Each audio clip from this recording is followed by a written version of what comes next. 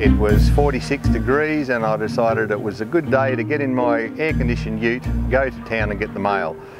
On the way I decided to just go past some sheep which happened to be out in an 800 hectare reserve, and it took me about an hour, no preparation, no hat, no water, and just as I went to shut the gate, having completed the job, I felt this just enormous single pain straight in the middle of my chest, and you hear people say it's like an elephant on your chest, and I knew straight away what was happening.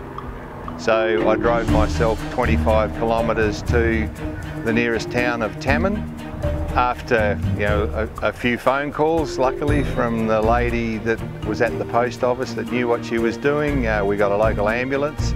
They were able to deliver me to a hospital in the next town, which was about another 25 kilometres away, and got me straight into the hospital. And apparently, I'm told this, within 10 minutes I arrested.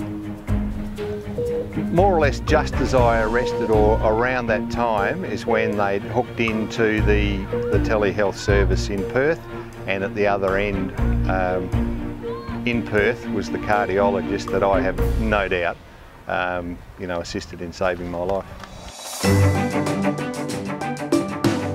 I have to say I was totally sceptical when I heard that they were going to put this video screening into hospitals, and when I heard about it I just thought it was another excuse not to encourage doctors to be in the country.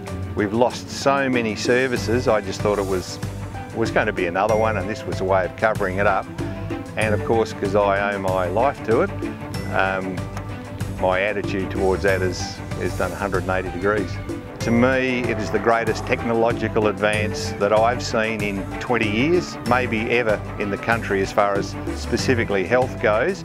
And there's absolutely no question, just none whatsoever, that I would be standing here without the assistance that I received on that day by the people at both ends of that new service.